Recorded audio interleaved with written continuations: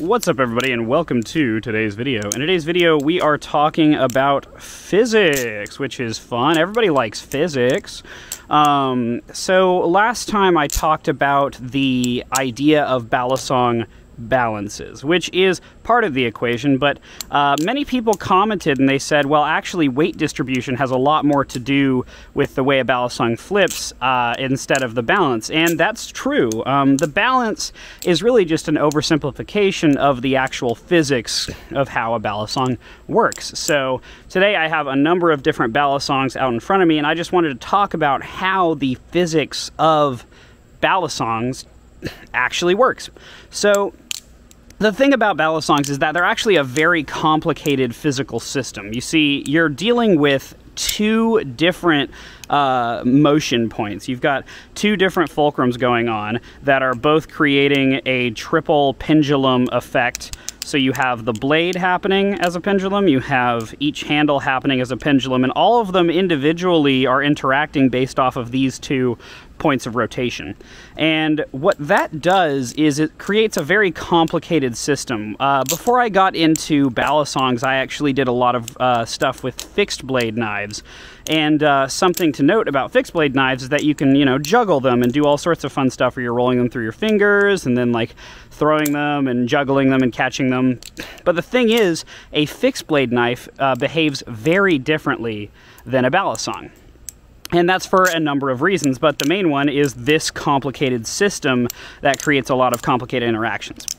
But the thing to note here is that balisongs are kind of hard to figure out. It's hard to estimate how a balisong is going to feel or operate when you have it and when you're designing it. And so you really won't be able to tell how good of a job you did until you actually pick it up and flip it. And so that's one of the big problems with designing balisongs that makes it difficult, is that it's like you can only do so much simulation in the computer before you actually need to pick up the balisong and test it out yourself and actually see how good of a job you did, creating something that flips. My camera decided to point at me again. There we go.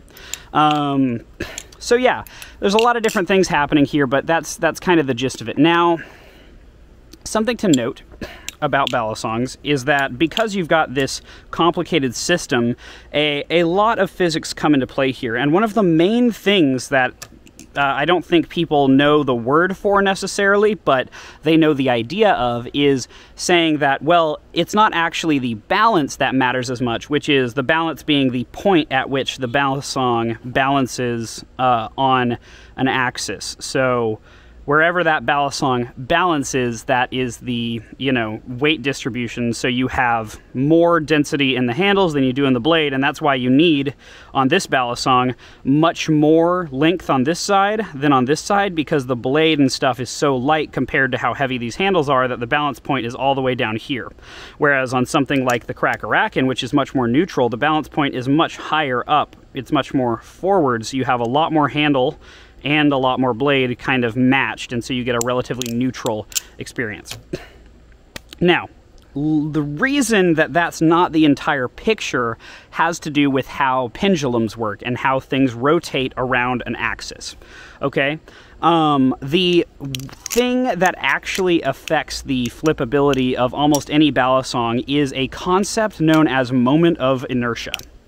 And moment of inertia is kind of complicated, but essentially it means that a object or a pendulum, be it a round object or something that is a pendulum, the more mass that it has further away from the rotation point, the slower it will move, or the more it will resist movement, okay? Or the more force it will take to cause it to move, right? So that has some practical uses. For instance, if you take I saw a really good video the other day on moment of inertia, which is if you take two cylinders that are the same density, one of them is a solid cylinder, so the inside of the cylinder is totally solid, and then the other one is a circle with nothing in the middle, and they're both the same weight, they have the same density, but in the one that's a circle, all of its density is concentrated around the circumference, whereas with the one that is, a fully made object, that one's density is throughout the object. if you take both of those cylinders and roll them down a hill, the one that is hollow will roll slower than the one that is solid. And the reason for this is because that density is concentrated around the outside of the object instead of being on the inside of the object. And what that does is it takes the weight. So imagine inside of this balisong, there's a weight at the end of the handle. The distance from the center pivot point to that weight and the amount of weight very dramatically affects how quickly this handle wants to swing, and also it dramatically affects how much force is required to cause this handle to swing, okay? And so that's something that's very important to note. And the way that that actually displays itself in balisongs is very interesting, and I think it's something that we're going to have to consider more and more as more balisongs come out that have an adjustable weight system, right? So let's talk about adjustable weight systems for just a moment. When you have an adjustable weight system, the way that that's been solved currently is by utilizing weights in the spacer section. So in the Tsunami here, there are little pins that go inside of this space at the very end of these guys. Inside of the Serif here, you have a large brass weight that's kind of cut into the bottom here. Okay, in both of those systems, you are adjusting the amount of weight that is at the very end of the handle, which does affect the flipping. It affects it substantially. However, it's not in the way you might think. You see, yes, it does what I said in the handle bias video, where I talk about how if something is more handle biased, it'll be more likely to carry its momentum across tricks. So when you're doing rollovers and stuff, it makes it easier to do that. And then when you do ricochets and stuff, it makes it more difficult to do that, because while they want to keep rotating, they also don't want to stop rotating. So it takes less force to continue the rotation, but it also takes more force to stop the rotation. Okay, now similarly, the Stitch Steel Alien is very small, but it's also handle biased. So why is it easier to flip this thing very quickly than it is to flip this thing, even though this thing is technically, I think it weighs substantially less? The difference comes down to size.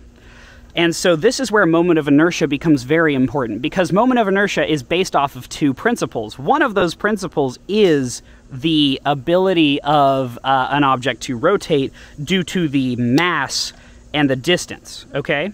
Or that's the explanation of it.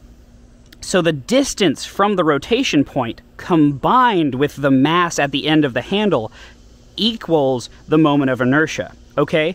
And so if you have something that is longer, that extra distance is going to affect it more than if it was simply heavier. So the distance actually has a greater effect than the mass itself, okay? So the longer your handles are, the more you're going to have that effect of moment of inertia, the more you're going to feel that resist your, the things you're trying to do, the flipping you're trying to achieve. And so with the Stitch Steel Alien, this thing I'm able to flip very quickly, even though it's a very handle biased knife. And the reason for that is simply because it is shorter. The shortness of these handles means that the moment of inertia of the entire object is substantially less than something much longer than this. And so, because it is so short, I'm able to do very quick, very nice tricks, even though the balance is pretty handle biased. And so, as people were saying, the actual weight distribution, which, has a lot to do with the length of the handles and the hole pattern and where you've put the weights, that has a lot to do with how the knife moves because of moment of inertia. And so because this has a low moment of inertia, because these handles are not very long, you're able to flip it pretty quickly. Similarly, with my Serif, I am able to go very fast on my Serif, but if I try too hard, I'll drop it like that. And that's because the mass is concentrated at the end of these handles, very much so. The difference between titanium and brass in terms of density is very substantial. And so because this has brass weights, at the end of each handle, you end up having a system that has a lot of mass concentrated very far from the pivot point. And so that means that it's going to resist that angular momentum a fair bit until it picks it up, and then it's going to resist stopping also. By the way, I'm going to interrupt our physics lessons real quick because I just noticed there's a Daddy Longlegs. Look at him. Hello, sir. How are you today? Are you having a good day? Hello, Daddy Longlegs. Look at how long his legs are. He is so smart. He's learning about physics, just like you guys. Anyways, yeah, so moment of inertia is incredibly important to balisong construction. And that's why the rise in adjustable weight balisongs is going to cause a lot of problems for the balisong hobby, because we're going to have to learn more about moment of inertia to get over the hump of putting weights in our into our handles. Because if you're just putting a tungsten weight or a stainless steel weight or whatever into the back of your handle, what you're doing is you're substantially affecting the moment of inertia of each one of your handles, more so than just the balance. You know, obviously you can think, oh yeah, well, if I just make the balance heavier, you know, I'm just making the handle heavier. But really what's happening is you're increasing the moment of inertia because you're taking the mass of the entire handle and substantially pulling it backwards towards the end of the handle, which will cause the handle to resist rotation more than it would had you actually distributed that same mass across the entire length of the handle. So, you know, the difference being is that if you have a handle that is made out of stainless steel the entire way versus a handle that is made out of aluminum, but it has a tungsten weight at the end, ironically enough, if the handles are the same size and shape and the same weight, the stainless steel handle will move faster than the aluminum one with the tungsten weight, because the one with the tungsten weight at the end, if you can imagine this orange piece being the tungsten weight, that brings all of the mass of the handle, because the aluminum doesn't weigh very much, all the way to the end. And so that means it's the mass times the length, I believe. That could be wrong. I don't remember exactly the equation, but it's either mass times length or divided by, and there's a square in there.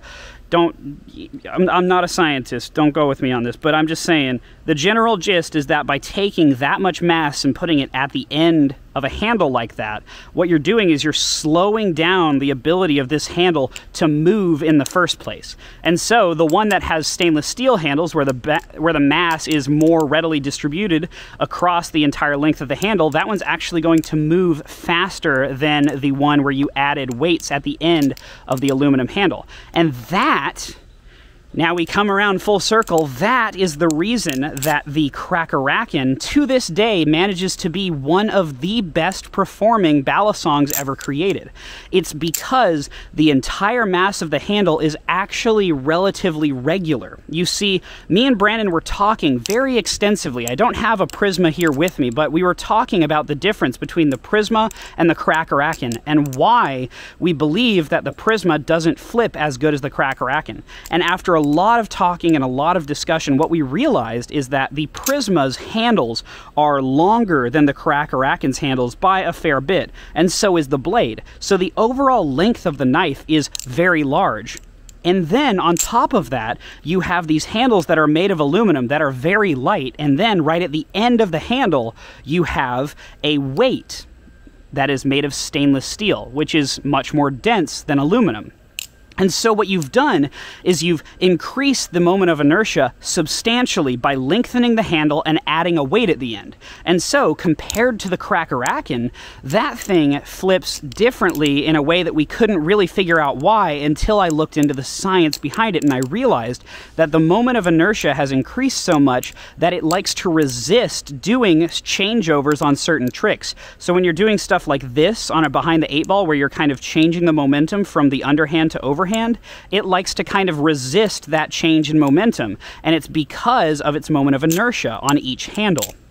And so that was a very interesting discovery. The reason the Crackerakin flips so well is because it is aluminum the entire way, and it's been very, very, a lot of thought was put in to the design of this aluminum to maintain a relatively consistent amount of mass across the entire handle. You know, obviously you do have a weight at the bottom of the handle, but it is much more distributed across the entire mass of the handle, unlike the Prisma, where it has a much more... So in the Prisma you have 3 relatively deep cutouts that go down the handle, and those remove a substantial amount of mass. And then you have a cutout that's about the same depth and size as this for the channel, but at the end, the Prisma channel actually extends even further than I believe it needs to. So compared to this, it actually extends substantially further down, and then you have a stainless steel weight at the end.